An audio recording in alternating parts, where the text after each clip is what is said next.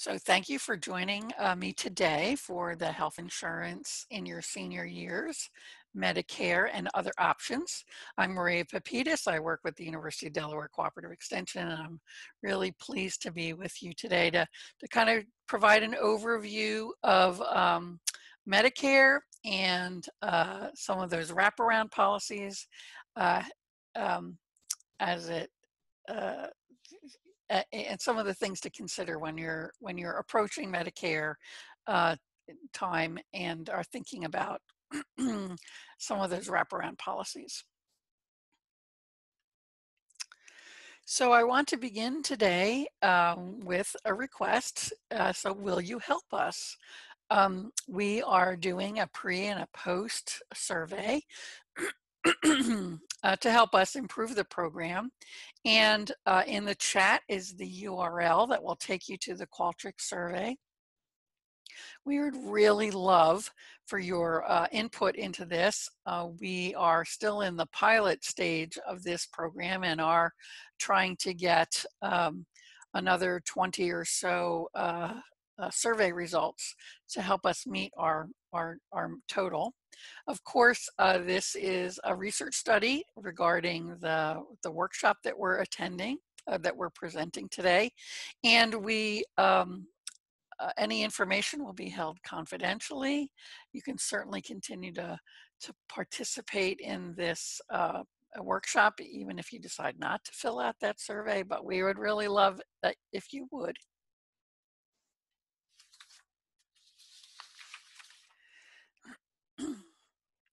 So just take a few moments and please fill that out.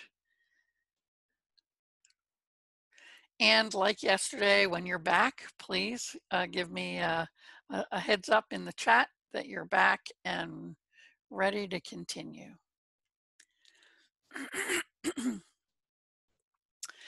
To just cover kind of our plan for today.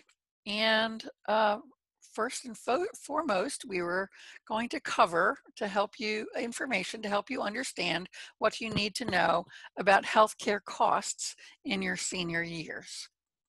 We'll be talking about where to go for information about Medicare and supplemental health insurance policies and options. We're going to review some strategies and use some tools to help you estimate what your healthcare costs will be. And lastly, we'll identify what options there are within these plans to cover long-term healthcare costs. So we have some key questions that we need to answer. The why. Why do I need to plan for healthcare after age 65? The what. What's Medicare? What does it cover? What are my other health insurance options? And what documents provide some of that information? And finally, how do I estimate my healthcare costs? And how do I cover long-term care? And of course, once we have these questions answered, you'll be able to choose and use your Medicare and other policies effectively. So let's start with the why. Why do I need to plan for healthcare after age 65? So this is an opportunity for you to share your ideas about why it's so important to have healthcare and plan for healthcare after the age of 65. So in the chat, just take a few minutes, share your thoughts about what those reasons might be. Now, I know some of you have ideas about why it'd be so important to have health care, to plan for health care after 65. Well, here are some of the reasons that we came up with, right? So primarily, right, to ensure you have coverage that you need as you age. When you turn 65, you really need to make some decisions about healthcare. And for many people, Medicare becomes your primary insurance, and you have a 7-month window to sign up, right? 3 months before your birth month, and 3 months after. If you're offered insurance through your employer, the employer service insurance usually becomes your secondary or supplemental policy. And the other reason is, as we age, we tend to need access to additional health care. So it's not only required, but it also really is for your benefit. Another reason is to gain the most benefit from your insurance coverage. And so having insurance ensures that you have health benefits and access to preventative services like your annual checkup. And because health insurance providers have negotiated rates with healthcare service providers, you'll pay less, right? So it's really important to understand the plan and get the most benefit out of your coverage. Determining the total out-of-pocket costs of the health insurance plans are important. Healthcare costs are a major portion of a family spending plan. And it's estimated that after the age of 65, total healthcare costs per person are about $130,000 to $150,000 from age 65 forward. Now that includes premiums and other out-of-pocket costs. But if you think about that from a couple's perspective, that's close to $300,000. So it's important to understand what those out-of-pocket costs are, and then of course saving, right? Saving for those out-of-pocket costs that are going to include things like the deductible and the co-insurance and the co-payments, and all of those other services that we need. And then not so much about Medicare, but in terms of those supplemental policies, you're going to want to be sure that they fit your needs, right? Both your health needs as well as your financial needs. And so for all of these reasons, understanding and reviewing costs and understanding why you need to plan for healthcare after age 65 is so important. So our next question is, what is Medicare and what does it cover? Well, Medicare is a national health insurance program in the United States. It began around 1966 under the Social Security Administration and is now administered by the Center for Medicare and Medicaid Services, or CMS. It provides health insurance for Americans age 65 and older, but also younger people with a disability status, and that's determined by the Social Security Administration. People qualify for Medicare coverage, and Medicare Part A premiums are waived for those people who qualify. And so what does qualification mean? Well, if you're 65 years or older, a U.S. citizen, or have been a permanent legal residence for 5 continuous years, they and their spouse, or maybe even their ex-spouse, who have paid for Medicare taxes for at least 10 years, right? So all of those pieces would warrant qualification or eligibility for Medicare. If you are under 65 and disabled and have been receiving SSDI, Social Security Disability Insurance benefits, or Railroad Retirement Board disability benefits, you would also qualify. So you have to receive one of these benefits for at least 24 months from the date of entitlement before becoming eligible to enroll in Medicare. And then the last qualification or eligibility would be if you're getting continual dialysis for end-stage renal disease or need a kidney transplant. So those are the 3 major ways in which people can become eligible. And as I said before, enrollment for Part A, Medicare Part A, and we'll talk about what that is in a minute, must occur during the 3 months before and the 3 months after the month you turn 65. And so during this 7-month period, there are no penalties for signing up late. And we'll talk a little bit about that in a few minutes too. So Medicare really helps to reduce the cost for seniors and those with disabilities, but there are costs associated with the program. And so we're going to take a look at the parts of the program and some of the costs associated with them. So there are 4 parts of Medicare: Part A, B, C, and D. And this gets a little confusing, but hopefully today we're going to kind of clear those things up. So Part A is really about hospitalization. And so it covers things like inpatient hospital stays, home health care, and skilled nursing facility care kinds of visits. So think like in hospital, right? But also in home when you would be receiving care, medical care. Part B is really the outpatient part of Medicare. And so this covers things like doctor's visits, outpatient services, diagnostic screenings. It would cover things like casts or equipment that you would need in order to be mobile. Part C offers an alternative way to receive Medicare benefits. And we're going to talk a little bit more about that. But Medicare is also called the Medicare Advantage plans, and they are offered through private health insurance companies. And so when you join a Medicare Advantage plan, you have Medicare, but the difference is that the plan covers and pays for your services instead of the original Medicare organization. So these plans must provide the same coverage as original Medicare. And by original Medicare, they mean Part A, B, and D combined, right? And so you're not really missing out on anything.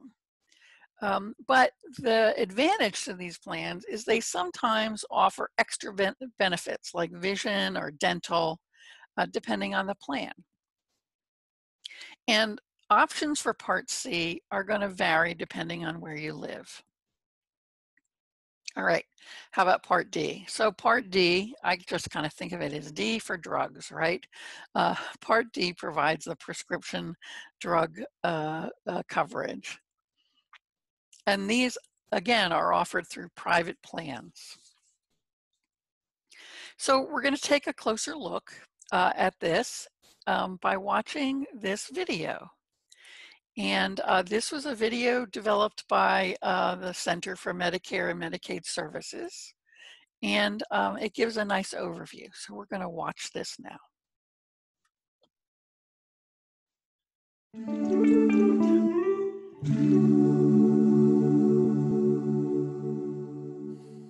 Hi, I'm Angela James at the Centers for Medicare and Medicaid Services. Did you know that you can choose how you get your Medicare coverage? Today we're going to talk about the differences between original Medicare, Medicare Advantage and prescription drug plans, and Medicare supplement insurance policies, which are also known as Medigap policies. When you're eligible for Medicare, the first thing to consider is whether you want to get your coverage through original Medicare or a Medicare Advantage plan like an HMO or a PPO. Both original Medicare and Medicare Advantage plans have both Part A and Part B coverage. Part A covers inpatient hospital stays, care in a skilled nursing facility, hospice care, and some home health care. Part A is free for most people. Now Part B covers certain doctor services, outpatient care, medical supplies, and preventive services. There's a monthly premium for Part B. Now, even though both original Medicare and Medicare Advantage plans cover Part A and Part B services, there are some differences that I want to help you understand. Original Medicare is provided directly through Medicare, and you have your choice of doctors, hospitals, and other providers that accept Medicare. Original Medicare covers about 80% of your healthcare costs. Generally, you or any supplemental coverage that you have pays deductibles and coinsurance, and you usually pay a monthly Part B premium. Now, Medicare Advantage plans, also called Part C, provide coverage through private insurance companies that are approved by Medicare. In most plans, you need to use doctors, hospitals, and other providers that are in your plan's provider network. If you decide to use a provider outside of your plan's provider network, you may have to pay more or pay all of the costs. And there are usually co-payments or co-insurance for covered services, and you may pay a monthly premium in addition to your Part B premium. Now, each plan has different costs and rules, and some can have extra coverage like vision or dental. Now I want to tell you about Medicare prescription drug plans, also called Part D. These are plans that add drug coverage to Medicare. These plans are run by private insurance companies that are approved by Medicare. To add this coverage, you usually pay a monthly premium.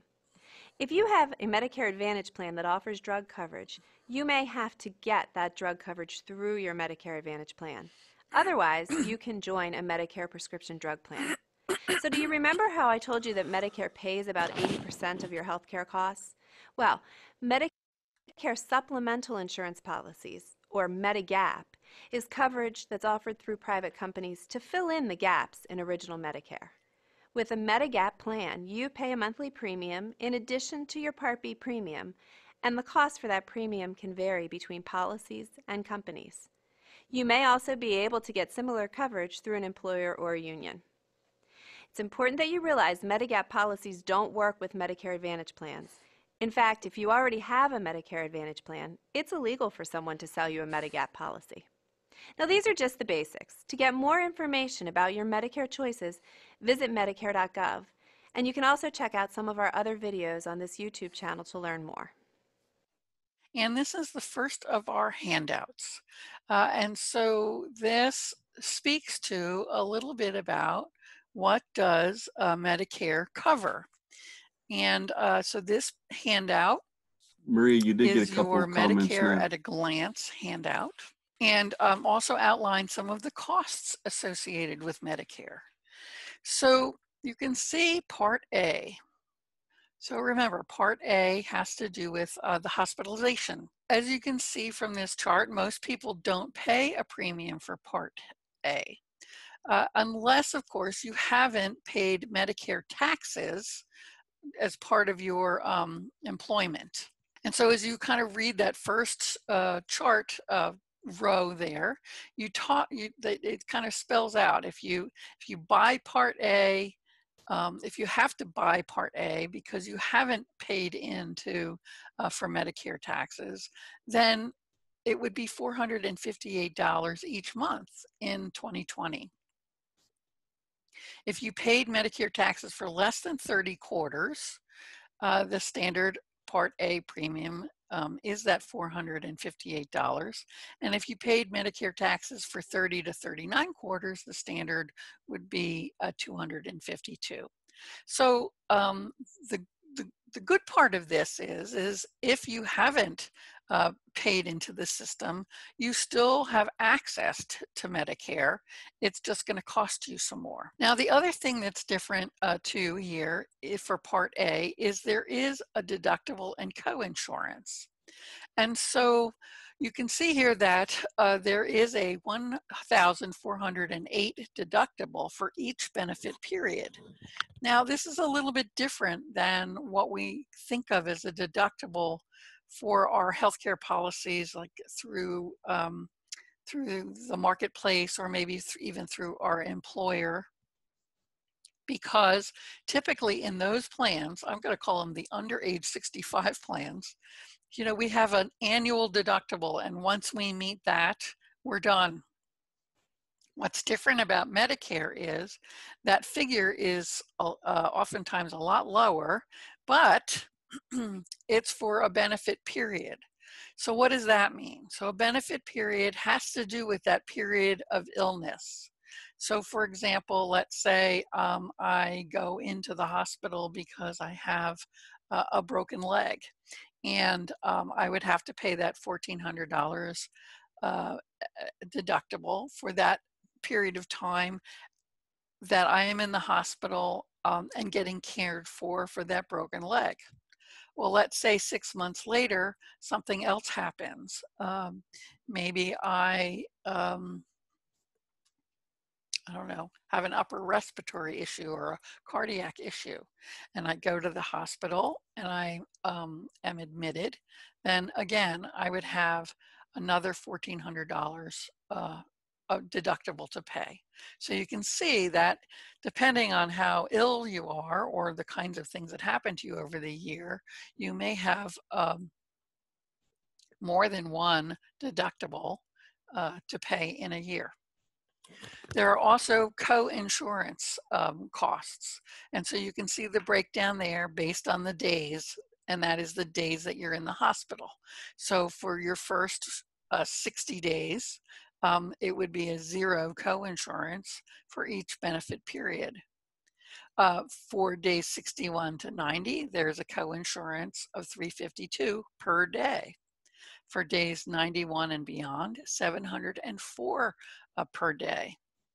And that after that 90-day period, there are some lifetime days that you can kind of use, but beyond lifetime reserve days, you're responsible for all of the costs.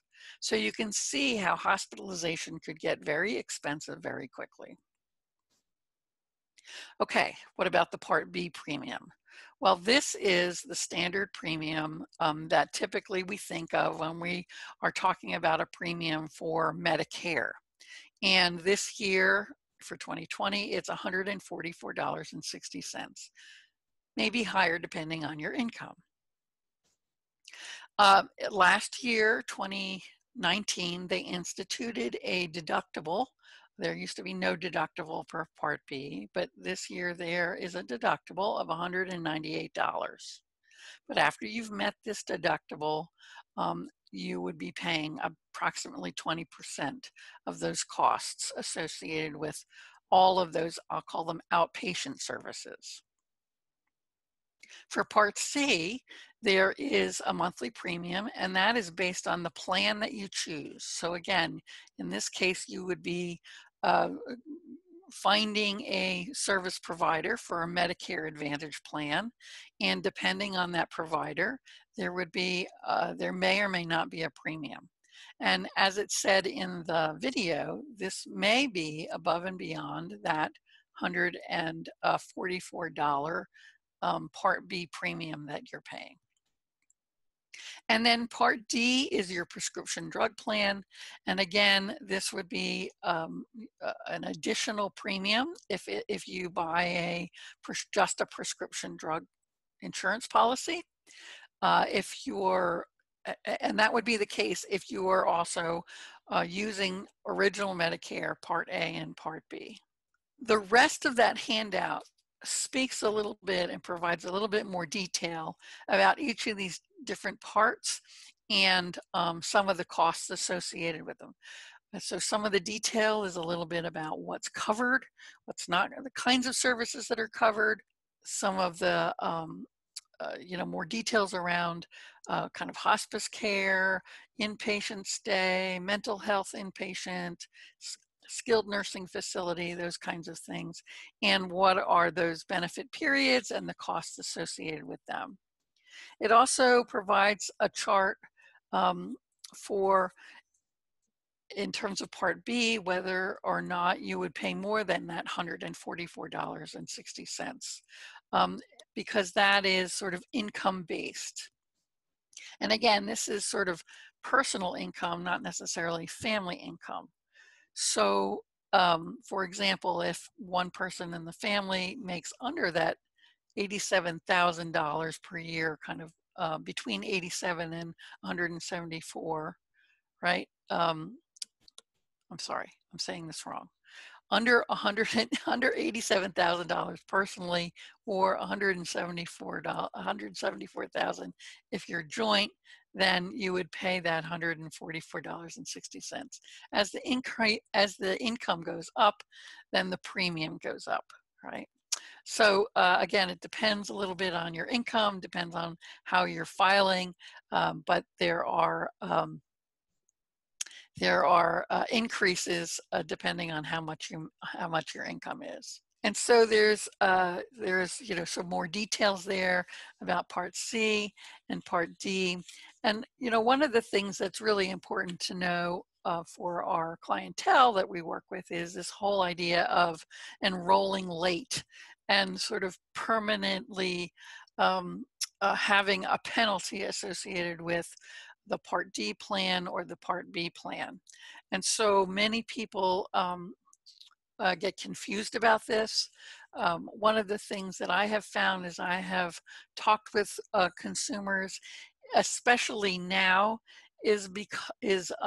that because the Social Security full retirement age is a little bit higher, people are assuming that the Medicare sign up is associated with Social Security full retirement age. So I've had several people come and talk with me about, well, I am now paying a permanent penalty because I didn't know I had to sign up for Medicare at 65.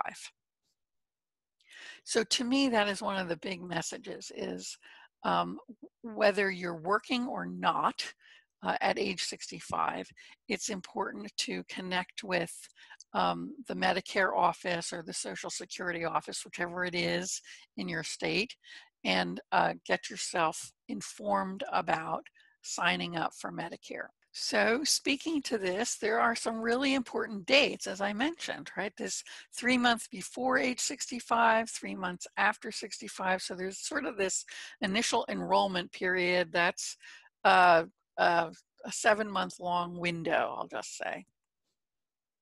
Other important things to know is that October 1st is when updates are made to the Medicare website about next year's plans. And so we can really start comparing what the plans will be. And by the plans, I mean the supplemental plans.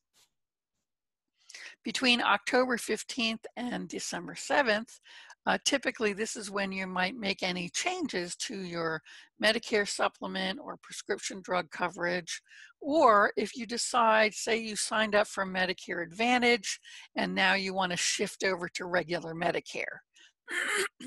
So those are the windows to be able to do that. And then that January 1st is when the coverage begins. So Jesse has informed me that there was a question. Do you get some kind of notice to do this, to sign up at 65, or is it just something that you were supposed to know? So usually you do get a notice. I think some people, don't pay attention to their mail, but yeah, you usually do get a notice. And it looked like Susie mentioned, you may not get a notice unless you're already drawing Social Security benefits. Becky had mentioned, are there health promotion incentive programs like what is offered with HealthQuest in Kansas to encourage healthy living for Medicare Advantage? Susie had mentioned she's not sure. She was talking to Becky there. Great question. We don't have many Medicare Advantage plans up here. And I guess I would say in general, it depends on the Medicare Advantage plan. Some of them offer a lot of preventative services. Some of them are kind of basic coverage. And by basic coverage, they may include vision and dental, but and prescription drug, but they may not have sort of those extras. Rachel mentioned that it might be good to note that Medicare Advantage plans do not work well in some areas in Kansas. For instance, in Southwest Kansas, most providers will be out of network and the person will end up not being covered effectively or pay a lot of out-of-pocket costs. That is great to know. Good, thank you. I knew we had experts with us today. It's been a very interesting couple of years. I've noticed that Medicare Advantage plans have really been pushed, lots of advertising for them.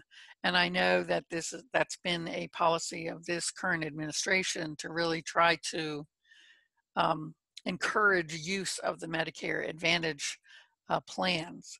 But I think, as you all have noticed and Jesse just shared, it's that idea of making sure, understanding what the network really is and knowing what services are available. I know that one of the things that my mom, who is still with me, thankfully, and is on Medicare, she in her younger retiree years traveled a lot, and really enjoyed the fact that, and she had regular Medicare, so she really enjoyed the fact that she could really go anywhere, uh, and um, and be covered by Medicare anywhere in the United States and be covered by Medicare. So, so that's also kind of a consideration in terms of, do I choose a regular, ordinary, original Medicare versus a Medicare Advantage plan. So thank you, Jesse, for helping me with the chat.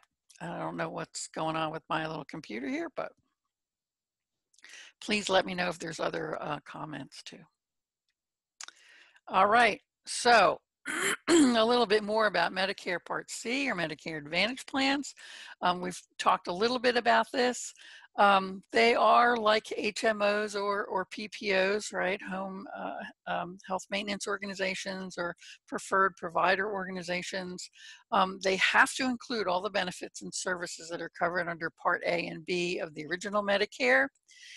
And oftentimes they include a prescription drug coverage, or Part D is part of the plan. Again, it depends on the provider. They are run by Medicare approved private insurance companies, and they have to follow all the rules, and they're under the kind of purview and of the Center for Medicare and Medicaid Services. They have a yearly limit on the out-of-pocket costs for medical services, so that is a plus compared to original Medicare. And as I mentioned before, they often have extra benefits and services that aren't included in that original Medicare, but sometimes for an extra cost. So that's kind of an overview of those Part C or Medicare Advantage plans. So what's my next key questions to know? Okay, so what are my other health insurance options? And of course, if you know this, you'll be a smart user of your health insurance. And so there are these policies called Medigap or supplemental policies, Medicare supplemental policies. And especially because Medicare doesn't cover everything, these plans come into place to really wrap around and supplement those original plans, those Medicare original plans. So you may remember when we looked at that chart with the deductibles and the co-insurances of 20%, right? So these supplemental policies wrap around and often cover the deductibles as well as the co-insurances that aren't covered by Medicare. And so these supplemental plans could be ones that you purchase, right, directly from a health insurance provider. It could be, say, something that's offered to you by your employer. So I know, for example, at the University of Delaware, when and if I ever get to retire, my current health insurance policy could be wrapped around, right, my Medicare policy.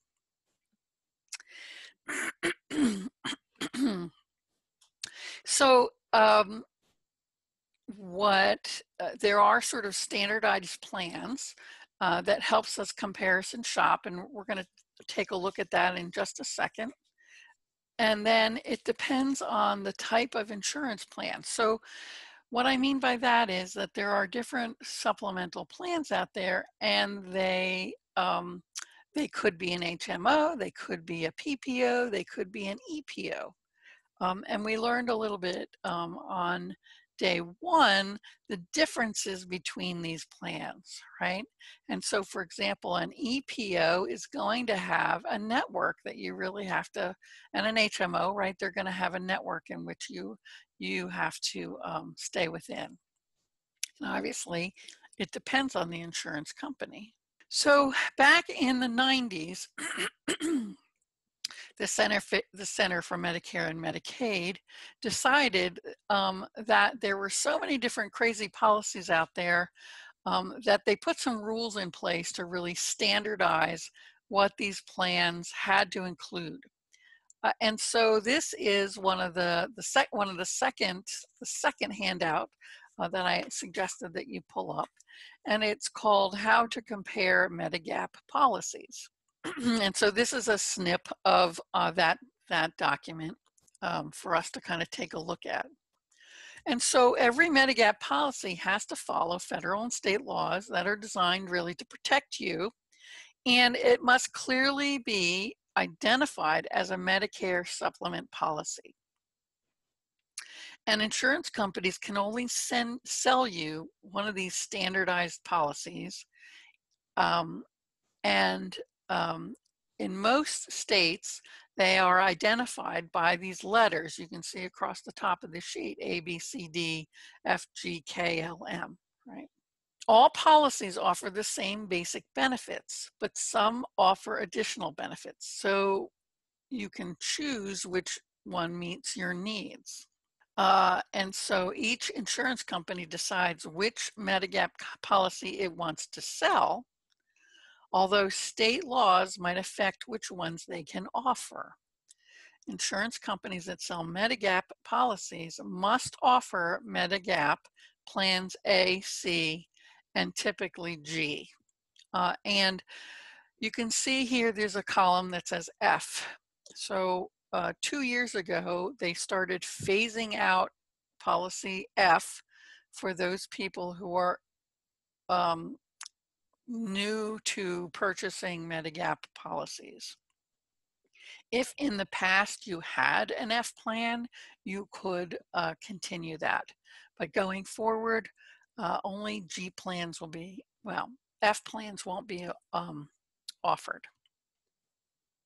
So let's just take a look at this chart and how do we read it, right? So you can see the plan letters across the top. And then along the left-hand side, there's types of services that are provided. So we can look at an example. So we know that there is a 20% coinsurance for Part A. And so you can see for that first row, it says Part A coinsurance, and the hospital costs up to an additional 365 days after Medicare benefits are used up. So you can see, as we read across the row, all of the plans will cover that 20% coinsurance. The coinsurance. So for the next row where it says Part B coinsurance, you can see that the K and L plan don't cover that, or they cover it at a reduced rate. If you look at the Part A hospice care coinsurance and copayment, again, you can see which plans offer it and at how much. You can see skilled nursing facility care coinsurance. And now you see we begin, as we kind of go down the chart, fewer services are covered. So for skilled nursing care, we see plan C, D, F, G, M, and N will cover those services, and K and L will cover them at reduced rates. So Part A deductible, remember that was the $1,408 per benefit period. So you can see again which policies will cover those, and the same with that Part B deductible. And so the big difference between the F plan, the one that they're phasing out, and the G plan is that covering of the deductible for Part B. If you look at the last row I have listed here, the foreign travel, you can see which plans will cover if you're out of country. And then the last row I think is really important too, because we see that out-of-pocket limits. And for most of the supplemental plans, it's not applicable, meaning there is no out-of-pocket limit.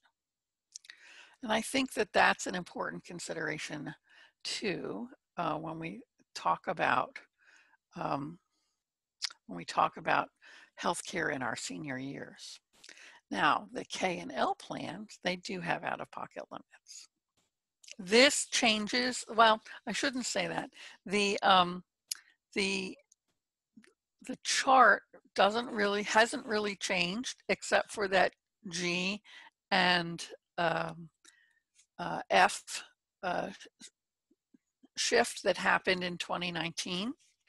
And then this chart also doesn't typically change except for maybe those out-of-pocket limits for the K and L plan. So how do we use this, right? So let's say we decide as a consumer, I think I may need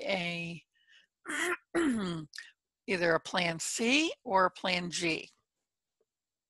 When I go to compare plans then, I can find the information for the plan C plans, for example, and then to be able to compare across C plans, knowing for the most part they're going to have the same coverage, right? In terms of the types of coverage across those C plans. Now, there may be differences in rates, there may be differences in the network, there may be differences in some of the other benefits that are offered, but in terms of the basics, you'll be able to compare all the C plans and be able to comparison shop. I think this is a great tool. It helps consumers to be more informed about the plan that they might want to pick. So I guess I want to pause there for a second and ask, are there any questions? So if seniors are thinking about moving, they should consider their healthcare options coverage in their future area. Is that a true or false question? I think that would be true. I think that would be true. Now, if they are choosing a Medicare Original, right, they pretty much are going to be able to go anywhere they want. It's that wraparound, that Medigap policy that they might have some considerations to think about. Or if they're already enrolled in a Medicare Advantage plan, they'll have some considerations as well, because that oftentimes has a network. Good, and there's some discussion from others that are sharing in there, so. Oh, good. Yeah. We have some very informed people in our group today. And there's also an online tool they have for Kansas there that's in the chat box as well. That's cool. And that looks like that's about all the questions there. Maria? All right. So we're on to the next set of questions. What documents provide information? Of course, if you know that, you can use your insurance wisely. So, of course, there is the insurance card, right? And so oftentimes we will get you'll get a Medicare card once you enroll in Medicare. And thankfully, they changed it up so your Social Security isn't on there, and your Social Security number isn't on there anymore. But it basically has this kind of information: your name and your policy number, for lack of a better word, and when your coverage started. So some of the cost information, there's no cost information on here. So that's not a very helpful card when it comes to understanding costs. But, you know, if you have a wraparound, a supplemental plan, or an advantage plan, you're going to have more of a traditional insurance card. And so insurance cards, clearly, you know, they're issued by the company and are going to have some very important information on it about copays, as an example, where to get more information, and, you know, kind of the effective dates and all those sorts of things. And so these are our proof of insurance, and they provide information to getting additional information about our plans. Most plans, the Medigap plans, you're going to get a new card every year um, as information changes. So again, this will be your Medigap plan and or your Medicare Advantage plan. And you can find those copayment amounts there. All right, where else can we find good information? So the Medicare.gov website is an awesome website. It is very well written, I think, pretty well organized. You can create a login so you can access your own information. You can see sort of the information around the how you've used Medicare. You can see information almost like an EOB of what's sort of been processed through Medicare. When you're in the shopping side of trying to find a plan, you can actually log in, put in your zip code, put in information about the kinds of prescriptions that you have, and it will actually provide you, kind of do a sort for you and provide you with information about supplemental plans as well as prescription drug plans. So it actually can help you on the comparison shopping side of things. Once you purchase a Medigap plan or a supplemental plan, there's oftentimes that evidence of coverage document that comes to you that provides more information about that supplemental plan. So these are two tools that are really important. And oftentimes too, for Medicare, there is a document that's, oh gosh, almost 3/4 of an inch thick called Medicare and You. And that is sort of the paper version of an evidence of coverage. Last, first how question, right? How do I estimate my healthcare costs? And of course, once you do that, you're a smart user of your insurance. And let's talk about some strategies for estimating costs. We are going to go through another case study. And so this is the third handout that I suggested that you pull up or print out. And so this is a case study similar to the costs case study that we went through yesterday, set up much the same way in terms of their story with the costs and the use of the estimating healthcare costs workbook. So today we are going to go through this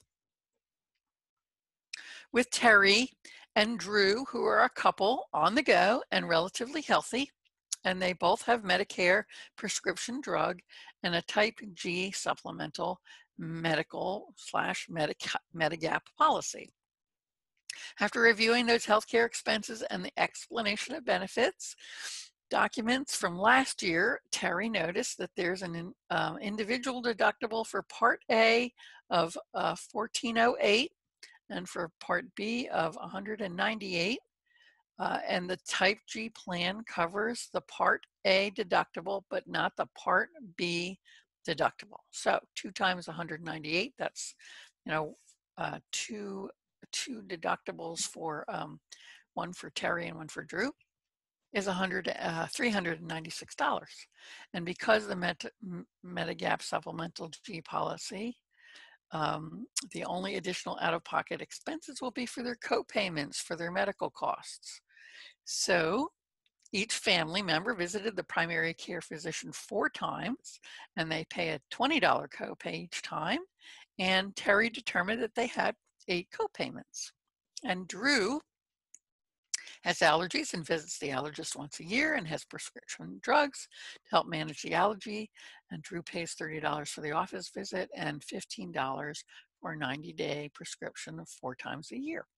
Terry and Drew both wear glasses, and they go to the optometrist once a year for a checkup, and each get new glasses. The vision copayment is $30, and the glasses cost $300 each.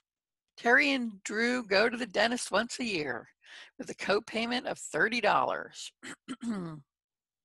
So Terry spends about $290 per month for the Medicare Part B premiums and $70 a month for prescription drug coverage, and pays $380 a month for the supplemental G plan, and $80 a month for dental insurance premiums for both of them.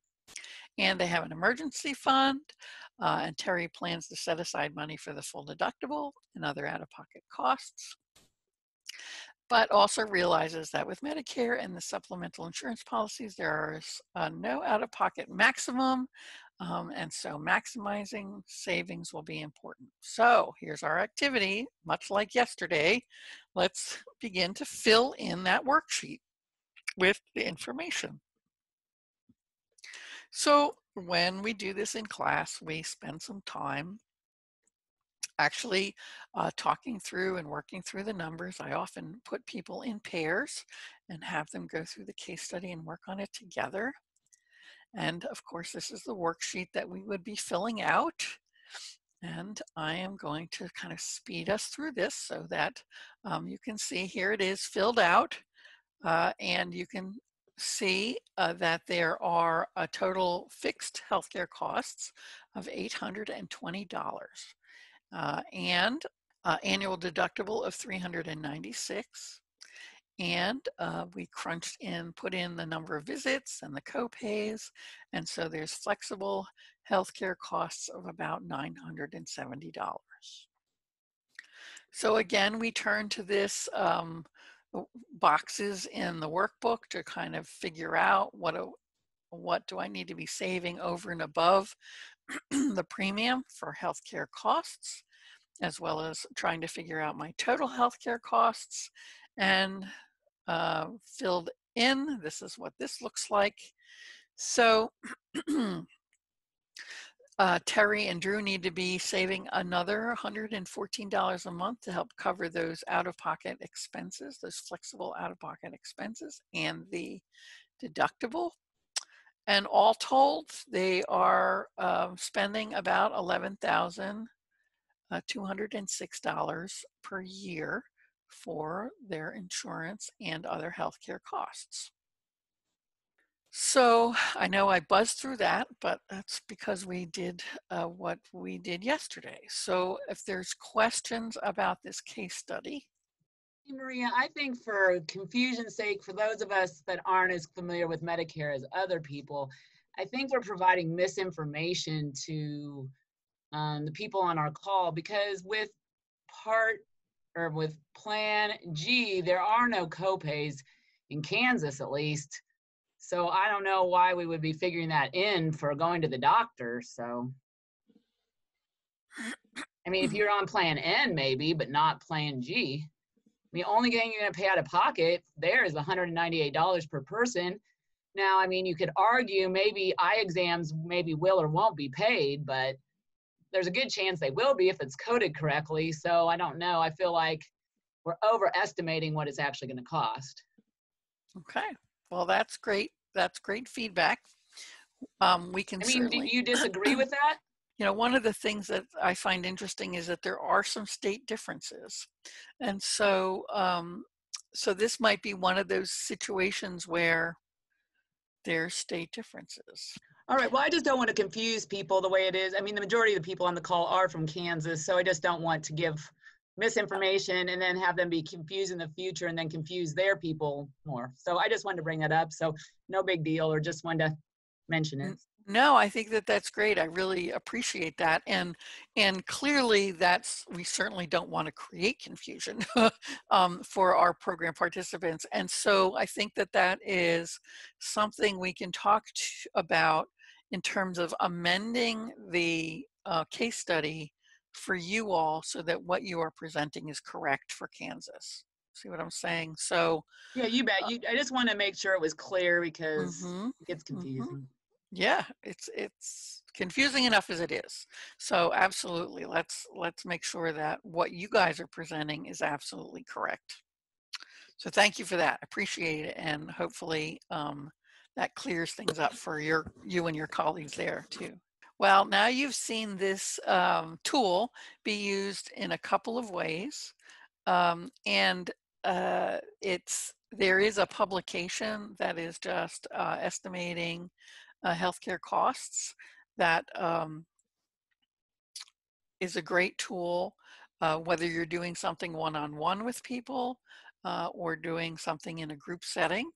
And so the video yesterday where I played Aunt Maria, we were using this same tool to kind of do these calculations. So there's a number of ways to use this tool, no matter what the, I'll just say, situation is or the case study. So, 4 tips for managing your healthcare costs. Reviewing your health insurance documents so that you really understand your plan and the costs. And really, it's probably say understand your plans, because most people are going to have more than one plan.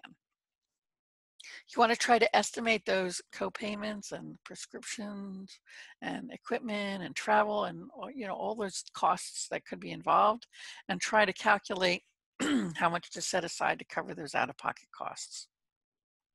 And of course, you want to shop around for your supplement and drug insurance plans each year. What I've been finding is I've been watching this, and you all probably know way better than I do, that especially those prescription drug plans, the formularies change frequently, and the premiums can be changing. And so to shop around to be sure that you're getting what you need is really a key message for our program participants. All right, how do I cover long-term care?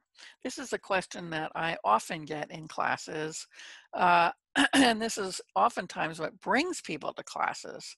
How do I cover this, and what do I need to be doing? So first, a definition, right? What is long-term care? And it's really a range of services and support for your personal care needs, right? And most long-term care isn't medical care. Instead, that long-term care is help with basic personal tasks of everyday life. And sometimes, most of the time, they're called activities of daily living, also known as custodial care. So these could be things like feeding oneself, bathing oneself, using the restroom, keeping your home clean, those kinds of things. And Medicare doesn't cover that type of care, long-term care or just custodial care. And I have found that this is a big surprise to many people. So what does Medicare cover? So it covers long-term care in a hospital, right? Care in a long-term care type of hospital, or in a skilled skilled nursing care in a skilled nursing facility. There are some eligible home health services, and we're seeing trends towards, more medical care happening within the home, and then that hospice and respite care. So those are the kinds of things Medicare does cover. So what are some long-term care options? So the Medicare and the Medigap, or the supplemental health insurance policies, are going to cover that skilled care. And then things like long-term care insurance, would cover that custodial type of care, and is usually based on that ability to perform those activities of daily living, and typically cover a certain amount of a dollar amount per day. And so a long-term care insurance is much like a insurance policy where you're paying, right? And then once you need those services, you access that insurance policy to help cover those those costs. Oftentimes purchasing long-term care insurance when you're younger, um, because it's cheaper. It is typically associated with how old you are, what the premium is. And so the younger you are when you start long-term care, it typically costs less. But the price does go up over time. So um, the older you are when you start long-term care insurance, the higher the costs. And for many people, that's prohibitive. One of the newer trends that is happening, maybe in the last 5 to 7 years, is some life insurance policies have built-in long-term care coverage. So how does that work? So it's actually a life insurance policy, usually a whole life or a universal life policy, where over time you have accumulated assets. Um, and what this type of policy allows you to do is to draw on those assets. So as you age and you need access to those assets, that cash to help cover long-term care costs, you can draw down those assets that you have built up in that life insurance policy. And what happens then, of course, is when you pass away, um, the policy is reduced by the amount of assets that you have already drawn. So the heirs then will only get sort of the balance of that, of what's left in that policy in terms of the holdings of that policy. So I hope that's a little clear. But for some people, that is really a tool that is more accessible than a long-term care insurance policy. Obviously, using one's assets can help cover the costs of long-term care. And then, once assets are diminished to a certain amount, then there are state and Medicaid programs that might be available for those limited income seniors that will help cover care. So those are some long-term care options.